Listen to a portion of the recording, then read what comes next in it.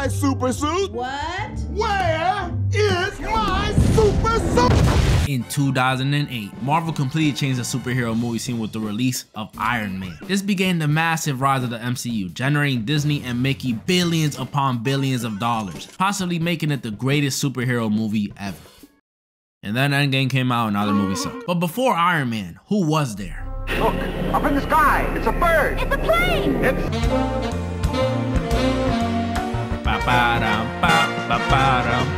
The Incredibles is the greatest superhero movie ever. And if you disagree, I respect your opinion. Today, ladies and gentlemen, we'll be going over my favorite superhero movie ever. And by the end of this video, I can guarantee, no, I can promise this will also be your favorite superhero movie ever. Or maybe at least top 5. But before I get into that, thank you to Raycon for sponsoring this video. Now, some of y'all may not know this, but I go to the gym. Yeah. I can bench about 2 pounds. And when I'm at the gym and I want to listen to the Incredibles soundtrack, what better product to use than my Raycons? Ah, yes, my Raycons. Not only are they half the price of other premium brands, come in a multitude of colors, but that 32-hour battery life does sure come in handy. That would mean I could travel to Detroit 3 times and still have some battery left over. But come on, who wants to go to Detroit? Am I right, fellas?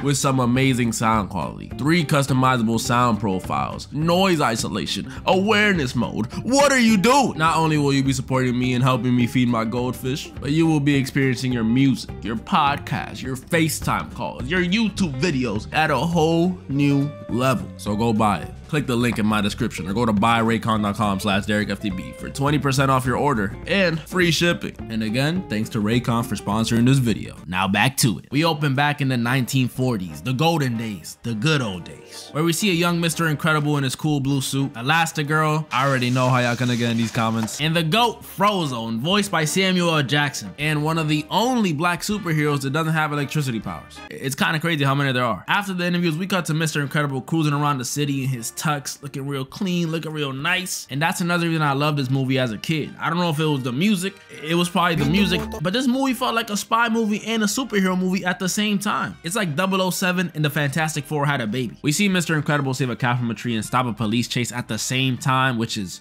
incredible. And when he gets back in the car, we meet Buddy. And when I tell y'all this kid suffers from that paradoxical parasocial relationship thing, I mean it. He's like a Taylor Swift fan or BTS fan. OC will be crazy. He's rocking the merch. He's obsessive. Somehow broke into the man's car. He's the real deal. This man is a tier 3 sub. He tries to convince Mr. Incredible to let him be his sidekick, which he declines by ejecting him out of his car. Damn, bro, a no would have sufficed. Mr. Incredible, after driving off, links up with Elastigirl. Chill in the comments, y'all. Chill. And after rizzing a little, he saves the dude who was trying to Commit suicide. And coincidentally, the window that he broke through was on the same floor as a saboteur himself. Bon voyage. You know, it's funny to think, since this is the 1940s, the villains probably talk like, "Man, if it isn't my arch nemesis, Mr. Incredible, man." Oh, and the colored one. Who invited him? And while they're about to do their hero and villain speeches, Buddy, aka Incrediboy, comes in flying with his rocket boots, which for as annoying as he is, that's pretty impressive. Rocket boots in the 1940s? Him and Mr. Incredible go back and forth about him wanting to be a sidekick and Mr. Incredible saying no. Even Bon Voyage tells him he's not cut for it, which gotta hurt coming from a French dude. Not gonna lie though, Buddy was spitting some facts here. People without powers can be heroes too. Look at Batman and Iron Man. They both ended up doing great things as regular humans. Granted, they both did end up dead. Mr. Incredible disagrees again, but Buddy persists. And as he's running out to get the cops for a situation that is clearly already under control, Bon Voyage sticks a bomb onto his cape. Mr. Incredible jumps onto Buddy to get the bomb off him. The bomb falls and lands on the train tracks, blowing it up, forcing Mr. Incredible to stop a whole train with his bare hands. Such a cool scene. And before anyone says it, no, they did not copy Spider-Man 2. While that movie is also peak, these movies came out the same year, only a few months apart. So even if they did copy them, the artists at Pixar would have had to draw and animate all this stuff in that little amount of time. Doing that would pretty much require slave hours. Only Mappa animators and warehouse employees can handle something like that. After saving the train from crashing, Mr. Incredible tells the Popo to tell Buddy's parents about what he's done. And when they ask him about Bon Voyage, we see Mr. Incredible get married to Elastigirl, and things should only be up from here. I mean, they're superheroes. What could go wrong? Mr. Incredible ended up getting sued by the guy he saved, which is This is why Homelander does what he does. The more messed up part is that stuff like this actually happens in real life. There's been cases where someone saves a person and that person sues the dude who saved them. That's messed up stuff. Top 10 anime betrayals. So after Mr. Incredible gets sued, a bunch of other superheroes also get sued, and that led the government to banning all supes from continuing their hero work, forced to go into hiding. Every single one of them, no pushback at all from the genetically superior beings. Okay, I'll believe it. We jump to 15 years in the future, 1962, where we see our boy Bob is working in an insurance company, and he's put on a few pounds. Okay, my son trying to get that queso physique. We see he's not very happy being a normie who can't use his powers. Yeah, must suck. We also see Elastigirl and Baby Jack Jack. They're called interrupted by Bob's boss, and every time I see him, I can't help but laugh. He really looks like a monkey with no hair. He's pretty much mad because Bob is being a good person, and he definitely has some form of short man syndrome. Afterwards, we meet the rest of Elastigirl and Mr. Incredible's kids. We meet Dash, who if you couldn't tell by his name, he could run really fast, but he's not allowed to use his powers because it's unethical, whatever that means. We also meet Violet. She can go invisible, which is a stupid power, at least for me, because I already am invisible. They're all eating dinner and talking about their days when a huge argument breaks out. Dash is running fast, Violet's throwing up force fields, Jack is laughing, it was all crazy. And while that was happening, Bob reads on the newspaper that a superhero has gone missing.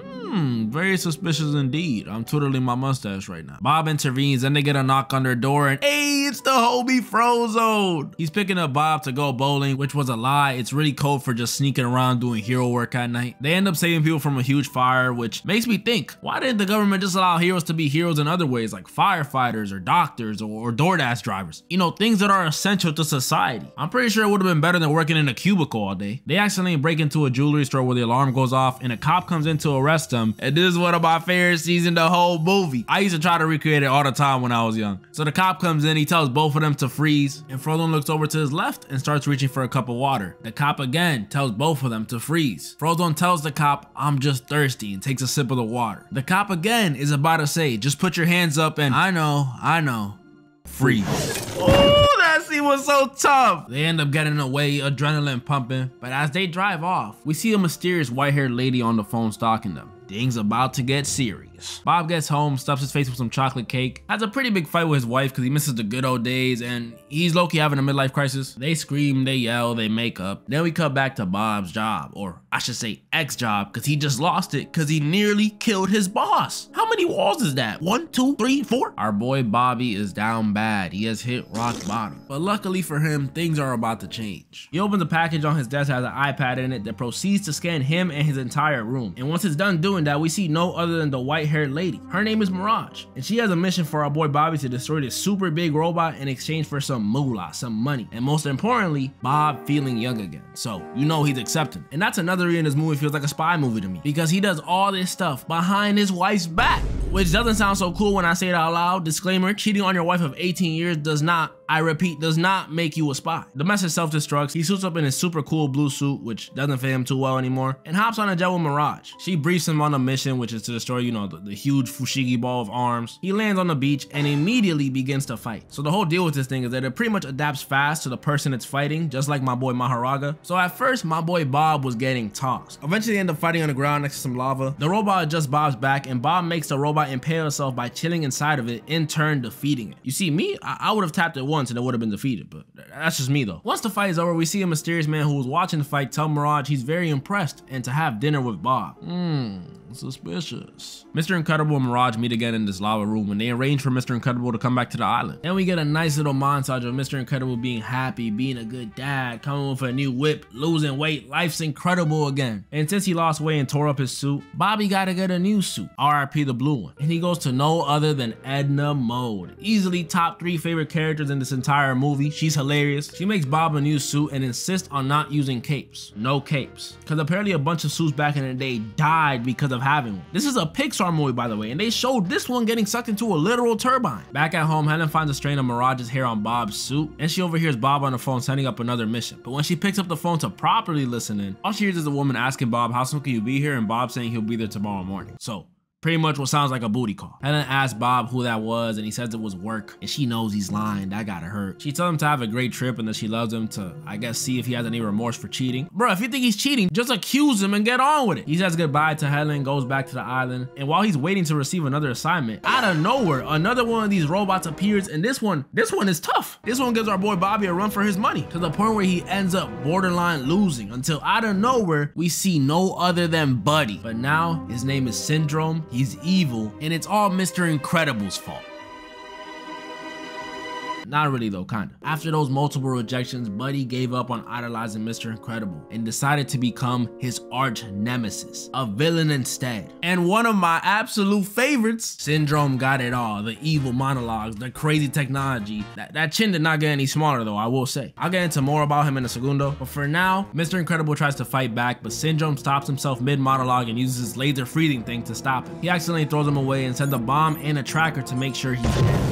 Luckily though, Bobby swims into a cave just in the nick of time, and when he gets in there, he finds the skeleton of the man who was seen missing earlier on the newspaper, R.I.P. And on the wall, it says Kronos, or Cornrows. Syndrome's tracker comes into the cave looking for Mr. Incredible, but he hides behind the skeleton of the dude, and that leads to Syndrome believing he is no more. We cut back to Helen and Edna, who linked up because Helen had no idea where Bobber could be. Helen calls Bob's job to see what hotel he's staying in for his business trip, but she's told that he was fired at least 2 months ago. Edna asks Helen if she wants to know where Bob really is. At the same time, we come back to Bobby, who just snuck into Syndrome's lair, and where he finds out Syndrome's been inviting supers to his island and terminating them one by one in order to improve his robot. And it doesn't end there, it gets worse. He's planning on sending that said robot over to the city, which I don't know the name of, and letting it wreak havoc, destroy the city. Why? Well, we don't know yet, you'll see. Bob begins to leave the lair to put a stop to Syndrome, but while he's leaving, the eye on his suit begins to light up and start ringing. It's Helen pinging his location. This ping leads to Mr. Incredible getting hit by a bunch of boba tea balls and getting captured. And Helen doesn't even know she accidentally caused this. Edna psychs up Helen, reminding her who she is and to stop being a little bitch. So Helen prepares for her trip to save Bob, or to just be his ass for cheating. She hits up a friend to get her a private jet. Why is bro smiling like that? Is that Momo? The kids try to come with her. She tells them 9. And while she's piloting the plane, she's not getting any response from the island. She starts getting very suspicious. So she suits up, chill in the comments, y'all, chill, and finds out the kids snuck on board. That's not a good thing. We cut back to Mr. Incredible, who's being tortured and at the same time praised, at the same time mocked by Syndrome. This dude got issues. And Syndrome starts pressing Bob, asking him who he called for backup. Bobby Lee Porter says nobody, gets shocked. Syndrome plays the audio of Helen, and Bobatron is shocked, no pun intended, to hear it's his wife's voice. And Syndrome, being the devious, conniving man that he is, decides to send over some gifts to the jet his family is on. Cut back to the jet while Helen is on the phone with the babysitter who's taking care of Jack. She sees on the radar Syndrome's presence, 2 missiles. We get this sequence of Helen bobbing and weaving the missiles. Helen starts yelling over the radio that there are kids on board, but Syndrome does not care. The missiles hit the plane, and in Bobby's eyes, he just lost his family, which is not true. Helen saved the kids by becoming a parachute, and they're currently on the way to the island. But Mr. Incredible doesn't know that. He's like a bull when it sees red, or cats when they see people being happy. He's mad. He attempts to grab Syndrome to crush him, but Mirage gets in the way and saves him. Mr. Incredible then threatens to crush her, and Syndrome's like, go on then, do it. What do I care? Pepsi bottle? Coca-Cola glass? I don't give a damn. Bobby obviously doesn't do it because he's a good guy. Syndrome talks a little more trash to him and leaves, and at the same time, we see Mirage sort of feels bad for our boy Bobber. Cut back to Helen and the kids. They made it on the island. Wouldn't it be funny if they were just on the wrong island? They're actually like on North Sentinel or something. They head into a cave, and this is where Helen gives the kids a talk. And it's pretty serious, so listen up. It's about how these villains aren't your regular action movie goons. The ones that go, man, these dudes will kill you. Whether you're a grandma, a middle-aged man, a kid, they don't care. Which is actually one of my favorite scenes. I like how real she's being with them. She tells them they can use their powers, tells Violet to be confident, and then she skedaddles. Cut back to Syndrome and Mirage, and she's not so happy that he was willing to let her get crushed to prove a point. Syndrome tries to pull the, babe, chill. I was just joshing around.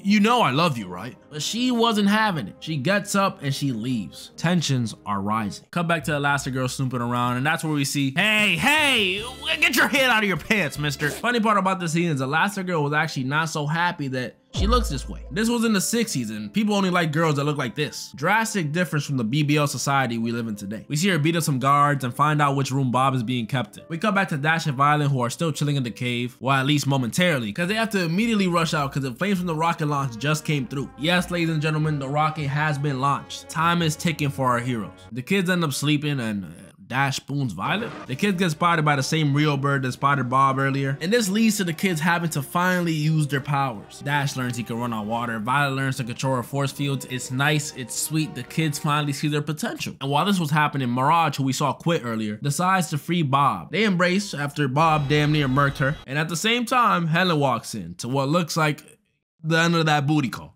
You must be Mr. Sinclair. Bob and Helen meet up with the kids, do some cool family combos, beat up some guards, and then Syndrome shows up. Well, this stinks. Now that Syndrome has the whole fam captured, this is where he finally fully explains his plan. So once the robot arrives, wreaking havoc on the city like I explained earlier, Syndrome will pull up using his robot controls to make it seem like he's defeating it. Eventually, he will defeat it and everyone will see him as a superhero. He'll ride the wave out until eventually he doesn't want to anymore. Then he sells all his inventions, making everyone technically super. And when everyone's super, no one will be. Y'all cannot tell me this man Syndrome isn't cold. That line was cold. We see the robot land and starts wrecking stuff in the city. And while Bobby starts apologizing and telling his family he's so sorry he got them in this situation and he's been such a terrible dad, and Violet breaks free using her force fields and frees the rest of her family away. And with some help from Mirage, they get access to a rocket. They're finally on the way to save the city. But while that's happening, we cut to, hey, it's the homie Frozone. He sees the robot going crazy and stuff, so he wants to help. But when he opens the suit compartment, it's gone. Honey, where is my super suit? Where is my super suit? Comedy gold. Love this man. While we wait for Frozone, we see Syndrome pretending to be a hero. You know, saving people, boasting, all that stuff. When the robot starts to do what it does best, it starts to adapt. And it begins to identify that, hey, the only reason this troll doll is beating me is because of that remote. So what if I... With Syndrome down, there's only one person who can save the city. Or one people, I should say. The Incredibles. After hitting the meanest parallel park, they team up with Frozone to take down the robot. Unfortunately, it wasn't going so well until they found Syndrome's remote. With the remote in hand, they used one of its broken arms to propel it into the robot, defeating it the same way Bob did before. The day is saved. All is well with the Incredibles. Or so they thought. While on the limo ride home, Helen starts listening to voicemails left by the babysitter that was taking care of Jack Jack. And they increasingly became more and more chaotic until eventually the babysitter thanks them for sending in a new babysitter. They never called her a new sitter. It's Syndrome taking Jack Jack hostage. Syndrome starts to fly off, and sadly, none of the Incredibles can fly. I was thinking maybe Bob could just super jump, but I guess not. While Syndrome is getting away with him, we see Jack Jack use his powers for the very first time. He starts shapeshifting from fire to iron to hellspawn. Bob launches Helen into the air. She catches Jack Jack. Then Bob proceeds to throw his freaking 1962 brand new Volvo at Syndrome's jet, which leads to Syndrome getting freaking sucked in by a jet turbine. Oh my. The movie finishes with Dash coming in second place in his race, a new villain appearing. Yo, what are these Gotham levels of crime? What city does it take place in?